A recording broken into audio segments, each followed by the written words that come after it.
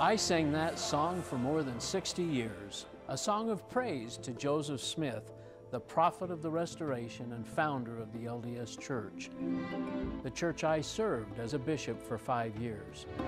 I knew the church was true. I was a faithful Latter-day Saint. My life has been built on certain truths, but wishing doesn't change the truth. Jesus said, "You shall know the truth, and the truth will make you free." When I finally learned the truth about the real history and doctrines of Mormonism, I realized that I was following the gospel of Joseph Smith and not the gospel of Jesus Christ. I have come to learn that many others have made a similar journey out of the bondage of religion and into an authentic relationship with Jesus. And that's what this show is all about.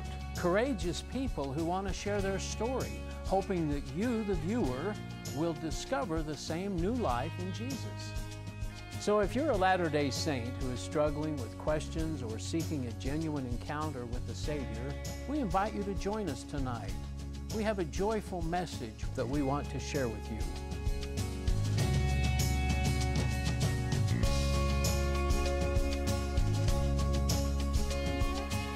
Hi, and welcome to another episode of the Ex-Mormon Files. I'm your host, Bishop Earl, and I appreciate you spending some time with us. We've been introduced to Addam Swapp. If you'll recall the Addam Swapp story, you can find it on sacredgroves.net, more of his story, and it's just a very compelling one, and we've learned about his principles and his conviction, and eventually driving with some other extenuating circumstances, some actions against the law and against the community in Marion, and which landed him in prison, and that's about where we're at now. So, Addam, thanks for joining me again. My pleasure. And so you're sentenced to 30 years. Again, we might mention, you mentioned last time about the potential plea bargain that you had at nine years, but because of principles and pride in what you were doing and justification, you I would go to trial and ended up going to prison and started off in Florida and basically been all over. I mean, from Talladega, Alabama to Oregon, Sheridan, Oregon, and San Diego, Colorado. I ended up, my last 15 years was down in Phoenix. Down in Arizona. But, during this time, I guess you meet a lot of, obviously, cellmates and that. And a lot of, were there religious people in the system? Yes. Yeah, there was. You know, I grew up in a very tight-knit, close community of Mormons, modern day and fundamentalist, and basically that was it. But going to prison started to get me out of that closed. I got to meet people all over, and in the federal system, I mean, I met a Russian that was a spy. I met one of my good friends that I knew for 15 years was a guy from China, Ching. I did really good time with him, and he's an atheist, you know, but really love the guy. So it kind of broadened your perspective of people and life and religions. This was God's grace. Me going to prison. It was the way He worked. Isn't it funny to kind of look back on your life and what God's done for us? I was still very, very strong in what I believed, but more and more I just buried it inside me. And through the first few years or many years of... Yeah, I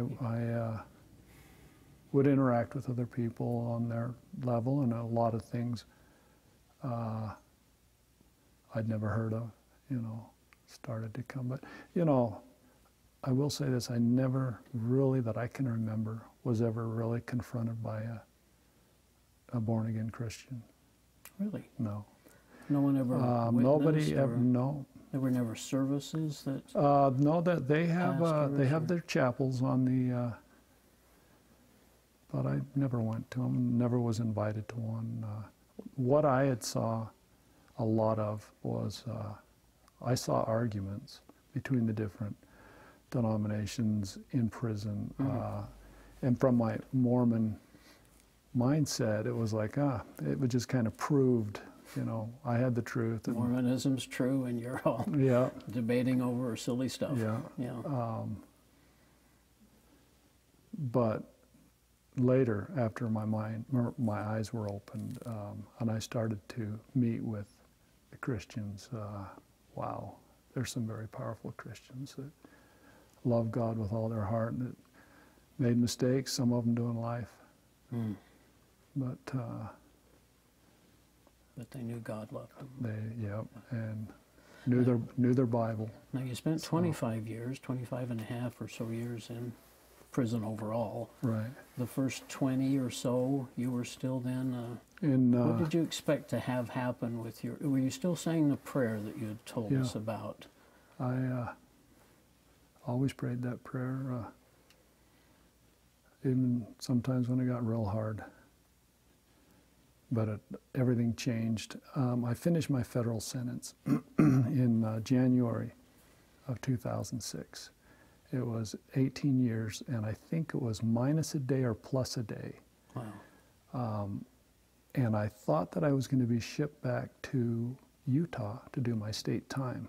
Okay, so there was a federal sentence and a state sentence. Yes. Okay, so in the state sentence, I had a 1 to 15 year sentence. It's an indeterminate sentence determined by a parole board. But I had a 30-year cap between the two sentences.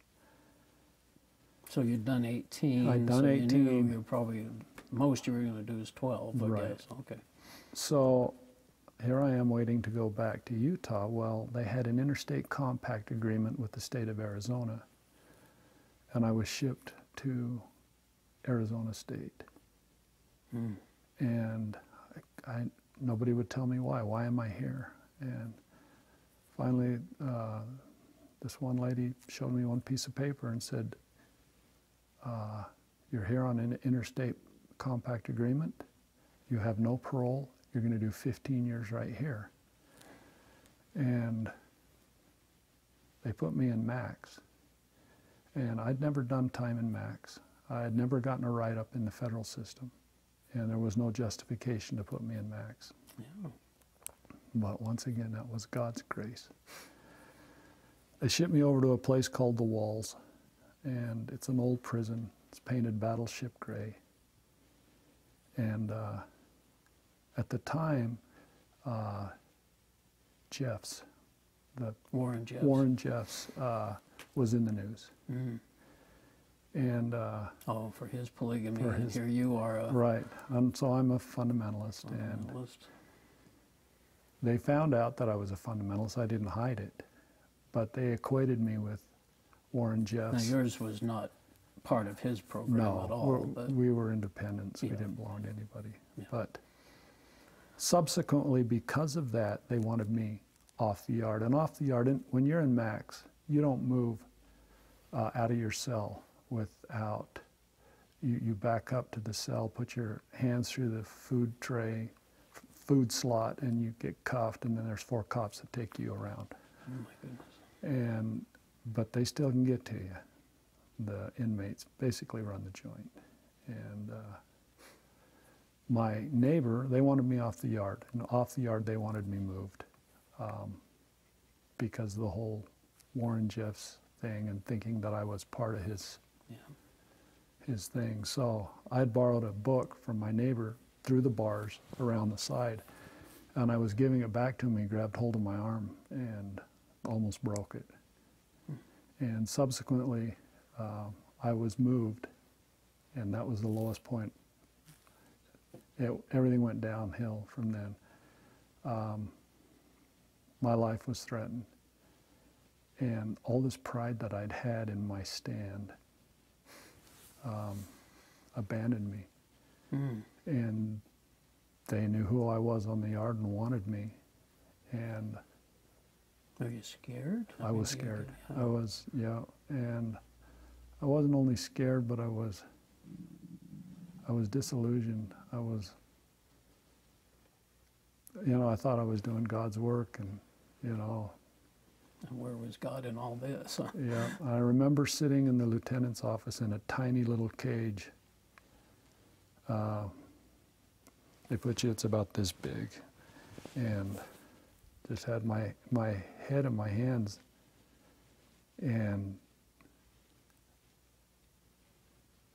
I remember the captain saying, "What's he doing in here?" And they went and put me in a cell after that. It was the most foul, rank cell you've ever seen in your life. There was a hole next to the toilet on the floor that was a backup hole, and there was toilet paper and feces on the floor. And the mattress was, it was horrible. It was horrible. It stunk. Oh my goodness. And I was in there 3 days. I had no blanket. There was one little window in the metal door, and God was really breaking me down. It brought you so far along, I thought, okay, I've got to... And I'm just like, I don't know what's going on with my life. And that paper kept going through my head. There's no parole. You're going to do 15 years here. They finally moved me to another cell on the same type of cell, but it was upstairs. They eventually shut those down because so many people committed suicide in them. Oh my goodness. I had an officer tell me later. But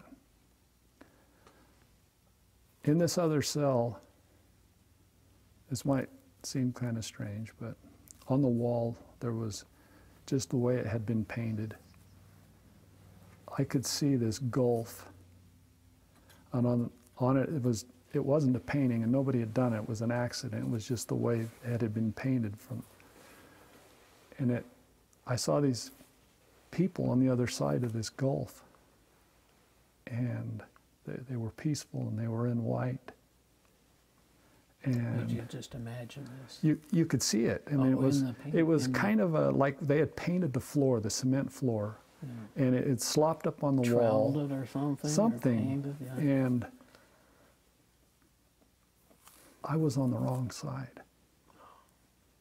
And I remember seeing that, and it's just like, dear God, I was getting broke down lower and lower. Finally, I went to another cell, and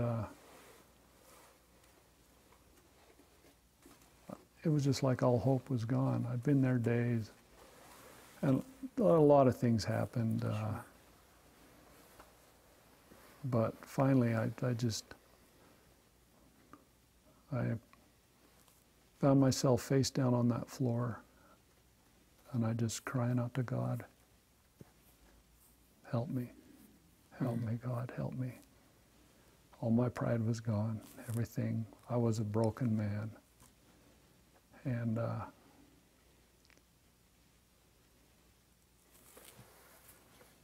I didn't see Jesus, but I know he was in that cell. And he said to me, Adam, I want you to read the New Testament as if you've never read it before, with no preconceived notions. And I want you to believe every word of it. This was his message to you. That was it. It wasn't, I wanted to open the doors. I was praying for the walls to fall down. I was praying for the angels to come.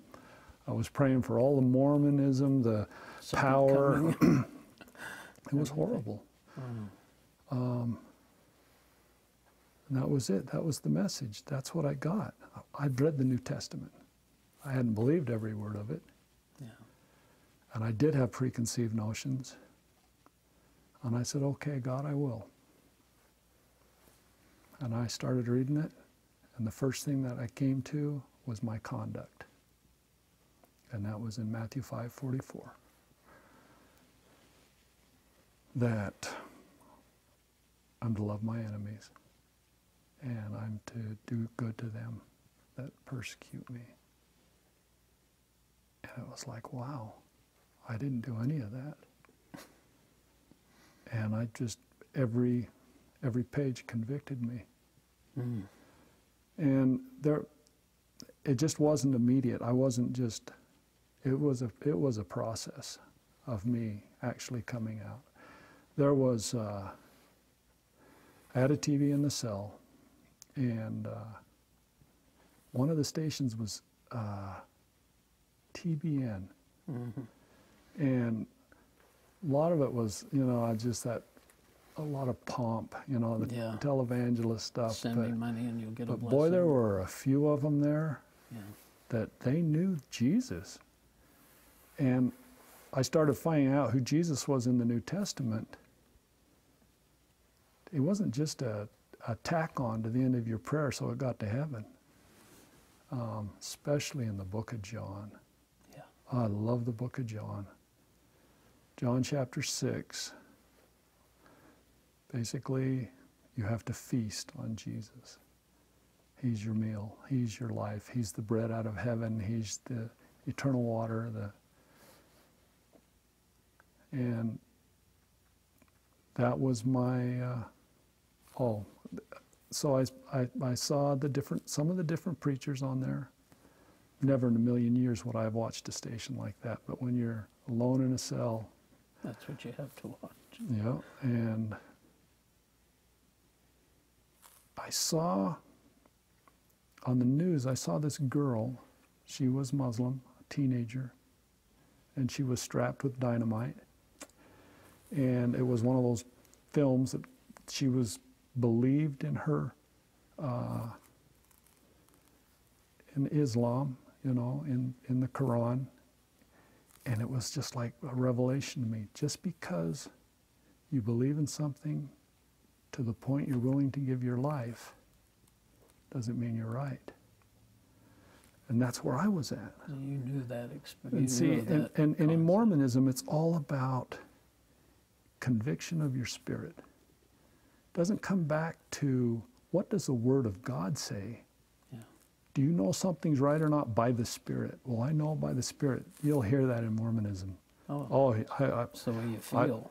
Yeah. It's fine. Whatever you're telling me, that's fine. But I know by the Spirit's told me. Yeah.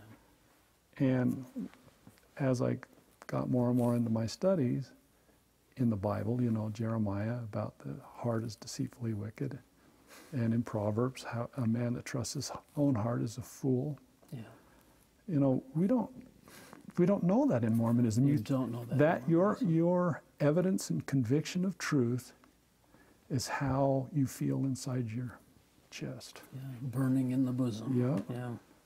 Now, don't get me wrong, the Spirit does speak to you, but it is confirmed. It is the Word of God that takes precedence. If God placed His Word even above His own name, our feelings in our heart had better conform to that Word. But, of course, in Mormonism, we don't believe that the Bible is the infallible Word of God. Just as far as it's translated correctly. Yeah, and that was a big deal for me when God told me to believe every single word of it. Oh, you had to put that in your Mormon perspective, didn't you? Well, you know what? I had a lot of cognitive dissonance. At that point, I had a lot of different beliefs on my belief window, and a lot of them contradicted each other, but I firmly believe that Jesus told me to believe the New Testament. And so, every word. Yep, and that changed my life.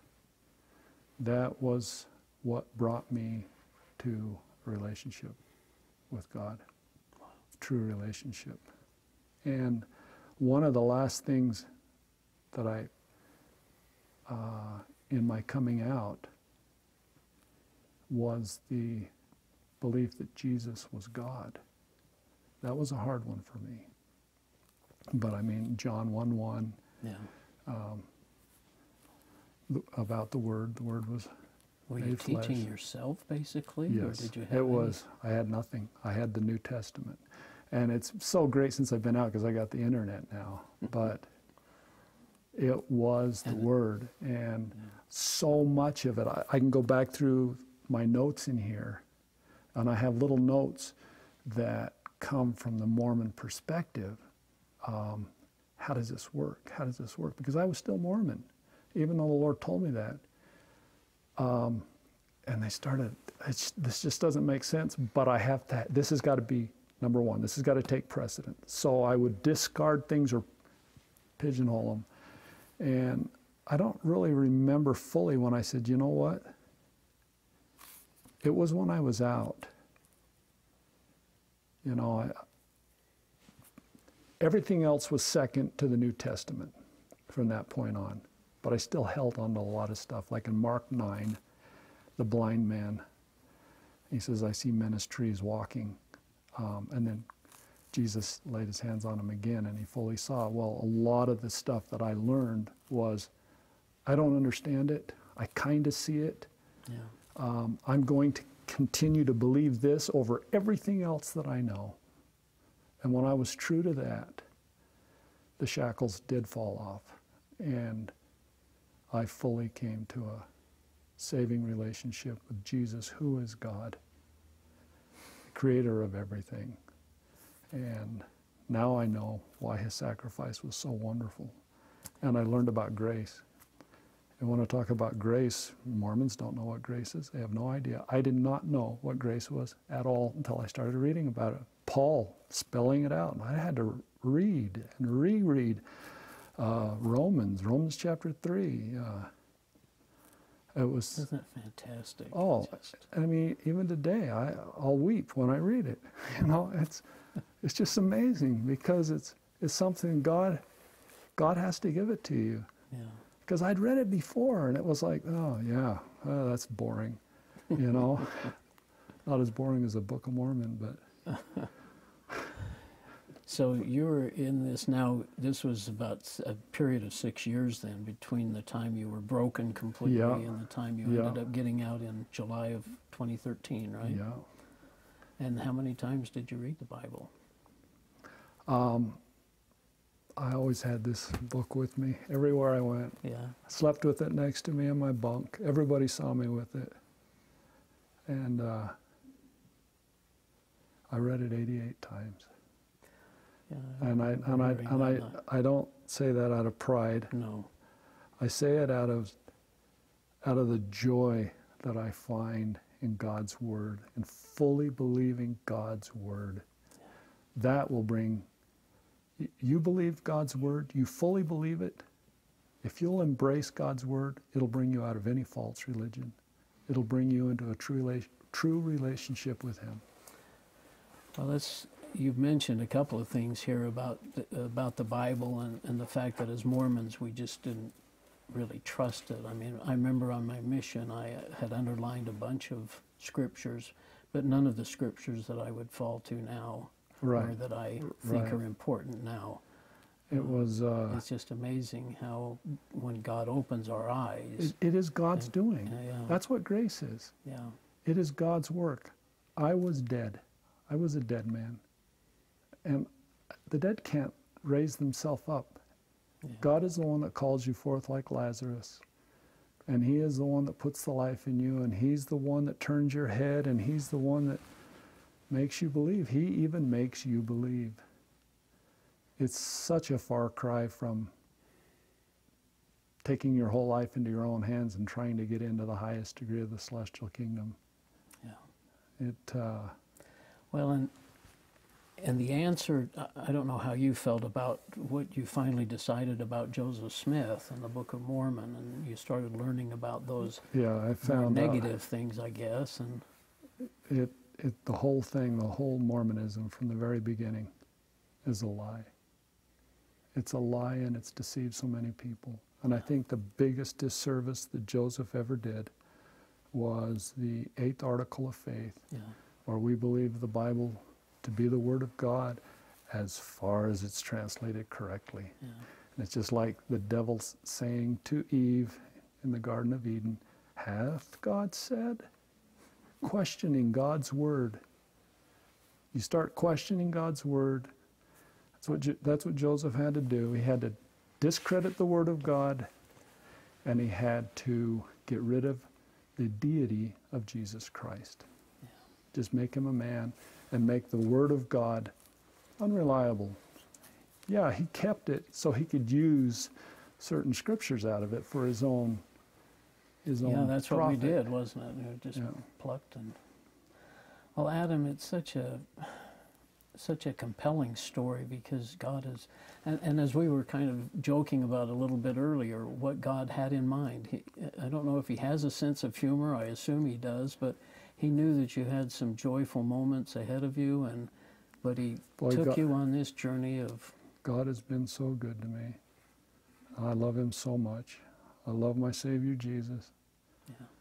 My God, Jesus. And he's given me a relationship with my wife now, and he's making up the years that the locusts took. Yeah. And I don't think of prison at all, hardly ever. And when I go to tell my story, it's very difficult for me to dig up the past of a dead man. Because I'm a new creature in Christ, and I have a whole different perspective and outlook than what I had. You're going to a Christian church now? Ephraim Church of the Bible, great people, and what a wonderful thing it is to belong to fellow believers. This body of Christ, it is real. Yeah. And you notice the worship is so different. Oh yeah, boy, I love it. Praising Jesus always. Yeah, and our pastor, what an amazing person. He devotes all his time, and he brings out the Word of God. He expounds the Word of God, and his preaching is in accordance with the Bible, not the other way around. Yeah. It's so your prayers changed a little bit, I would assume. Oh yeah. From what you... Yeah. Well, my prayer changed in that prison. God, take me and my family on a course of mercy. Please forgive me of that prayer. I was broken, and I just cried out to God to be merciful. And I found out his grace, and it's wonderful. Yeah. And that burden was taken off my shoulders, the burden of having to do this work myself. The work was done. Jesus did it. Jesus paid for our sins, and he did that on the cross. And yeah, I don't think we appreciate that. And it's a burden. It's a bondage that the Mormons are in. They don't have the freedom. Grace. And you understand bondage. Oh, yeah. And freedom and the differences. Yeah. Well, Adam, it's been a joy, and I hope our audience will take the time to watch your other interviews and get to know you a little bit better. We love your program. Well, thanks, Adam. I appreciate it. Thanks for joining us, and we'll catch you and Charlotte Swapp next time. Bye.